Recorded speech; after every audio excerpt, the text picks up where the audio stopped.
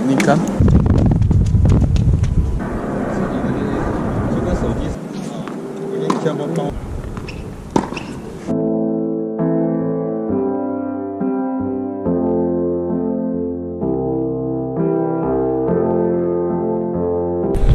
So I'm starting another training with Ebden, who is warming up for the next quarterfinals.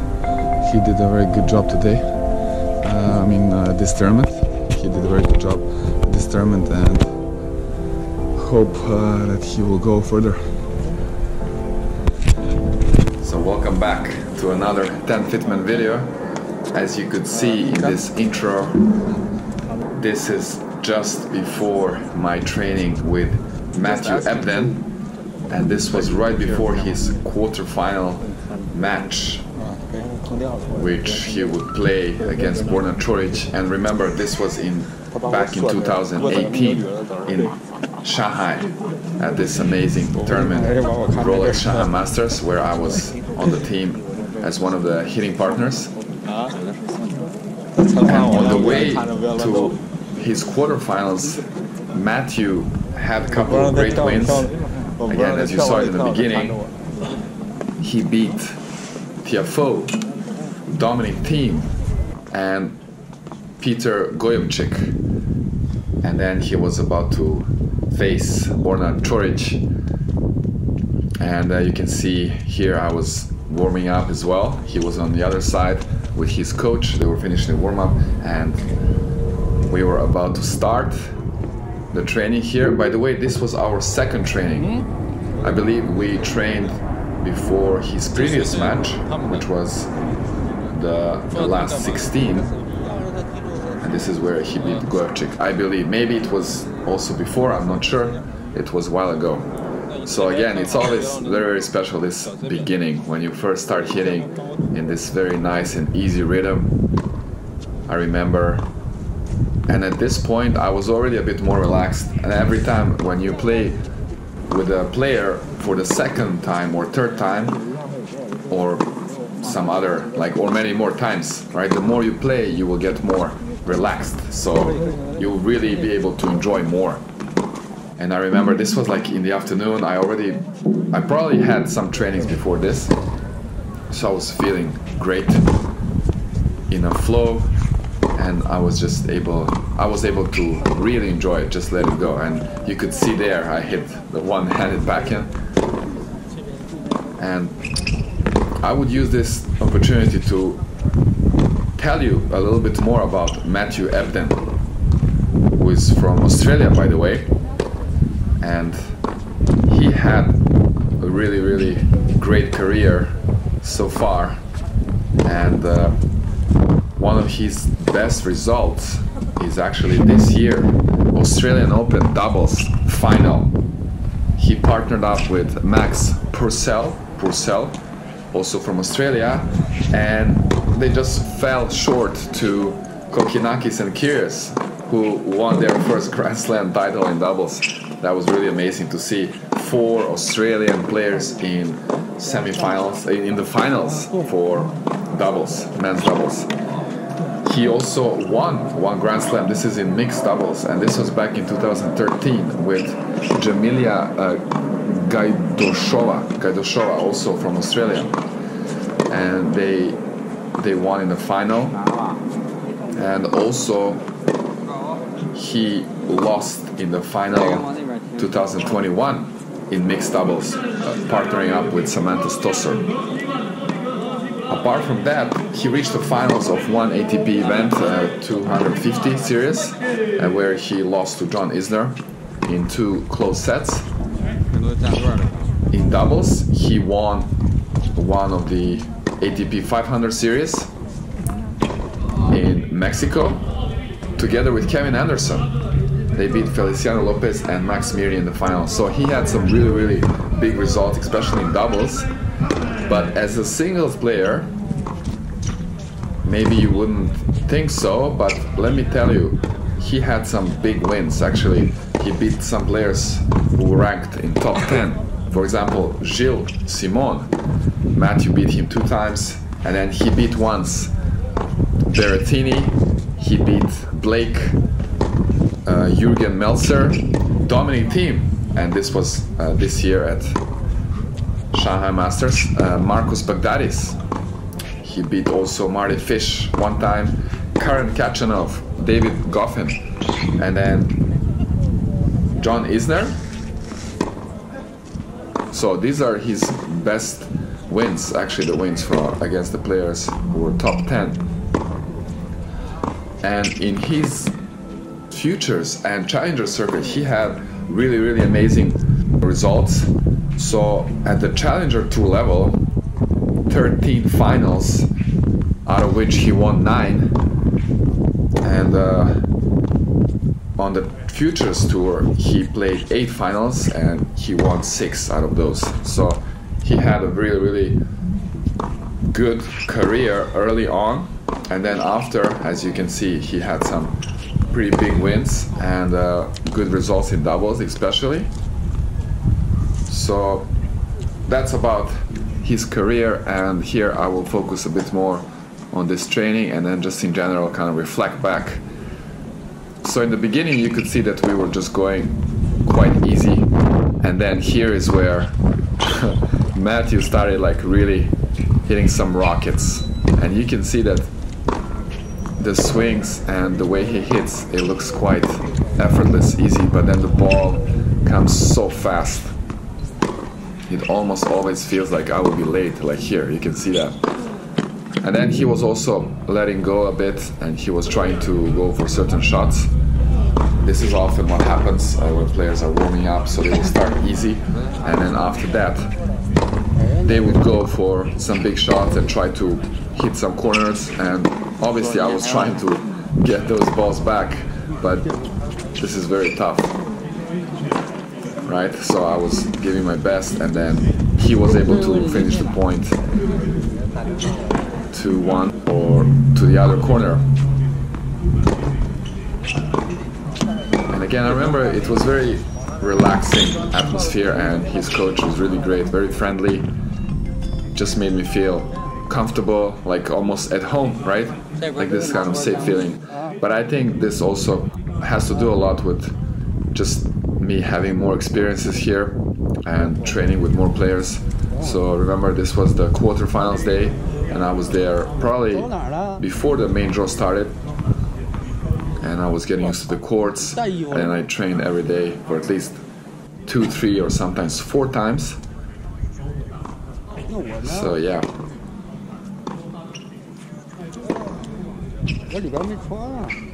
And it's interesting always when we had these trainings on these side courts. You can see the stands there. Actually, the stands are on both sides of the court, and there are always some people coming to watch. And of course, depends on the player you're training with. The bigger the name, there will be more people sitting on those stands and watching, observing, taking photos, taking videos, asking for autographs after. Yes, another funny thing was that in the beginning here, maybe you saw it when I was just placing the camera, I was kind of concerned about it because it's a very small camera, right? And there are always people passing by there. So I asked somebody to help me with the security guy to explain if he could take care of camera or at least pay attention to the camera. And unfortunately you will see later towards the end of this video that somebody kind of turned the camera a bit. I don't know if it was on purpose or accidentally, but the view kind of changed. So this is where this video will end, but we did a lot of hitting beforehand. So, and here you can see we were getting some rhythm. I was a bit better with my timing, so we were able to hit some fastballs and keep the rally going, which is quite challenging. And these courts at Shanghai Rolex Masters are actually well known for their speed. And I remember when I was playing with Novak Djokovic the first time, our first training and the only training outside, he made a comment during the training how these courts here are so interesting and the surface is very interesting. Novak said. He then explained, usually during the day and in the sun, the courts should be fast, and then in the evening, when the sun is down, maybe it gets colder, it should be a bit slower. But then he said, but here is different, here is opposite. Like when the sun goes down and then it gets dark, the courts get faster. So that was his comment on these courts during our first training.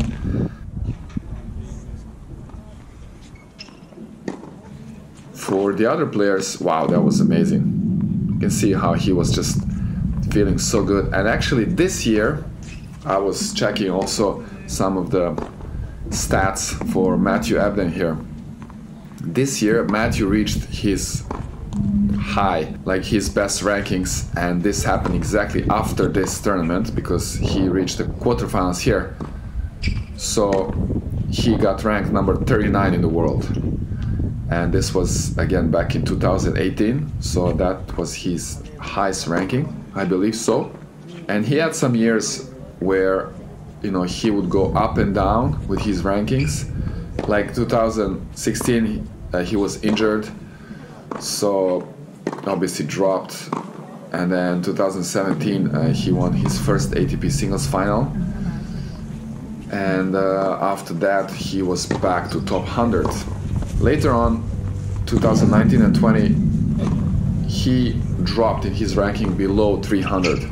But then, after that, in 2021 and this year, he had some great results in doubles. His current ranking in singles, it's 395. So he dropped in singles, whereas in doubles, he's ranked 33 at the moment. So it looks like he's been focusing more on doubles, as I said. But nevertheless, here we are watching this training where he was really giving a lot of emphasis on this ground strokes and just hitting through the middle. And then after that, he came to the net here. And obviously he's amazing in doubles. So his volleys are super solid, rock solid. Even though you cannot always tell all this in the training, you can observe and notice the quality, but I feel all these players, they increase their level by 30, 40, maybe even 50% in matches. They get so sharp, so alert. Right here, it's more like being relaxed and kind of getting ready. And this part of the training is probably one of my favorite when the player is at the net, so I can really focus on the footwork. Basically, this is all I need to do, right? Everything happens so fast, you wouldn't think too much, so you would just go as fast as you can with your feet, and then you just try to hit every ball back to the middle, to their volleys. And yeah, as you can see, that was quite fast.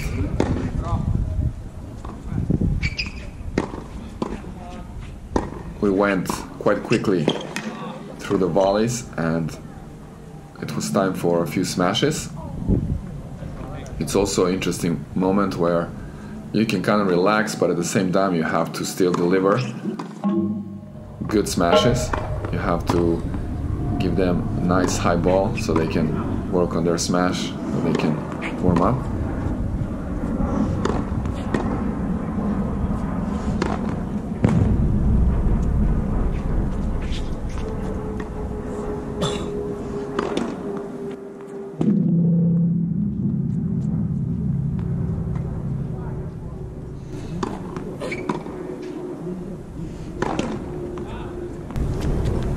And these guys, they can hit some fast balls like this, you could see.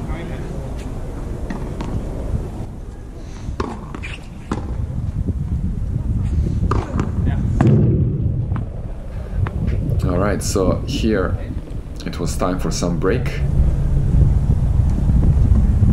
And usually players also like to switch sides at some point, so they can also experience from both ends. And yeah, I use the time to get a towel, get some drink, get a few breaths.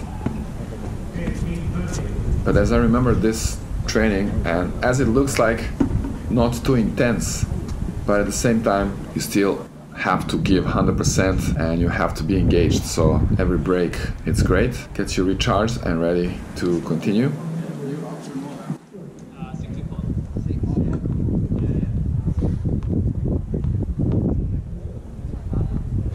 I believe now it was time for me to hit some volleys, and this is where you will see that the camera will slowly rotate.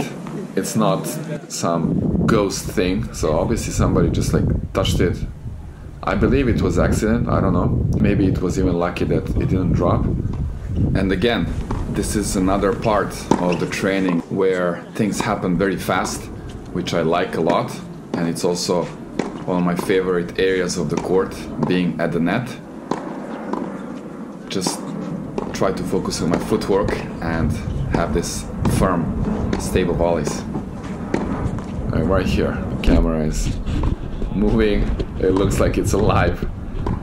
But yeah, I had nobody to record, so it was just random. And you can see the other side of the stands now. So there were quite a few people there watching us. And yeah, that will be it for this training. There are a couple more trainings I will share soon in this next period. I have actually quite a few of these videos that I didn't share before, so I'm kind of going back and checking all my files, and I will try to share. And I hope you enjoyed the video. I hope you found it useful, and maybe you learned some more information about Matthew Ebden. Really amazing player, and most of all, great person. Very kind and always friendly, and really can learn a lot from him. So that's it. Thank you so much for watching, and I will see you soon in our next video.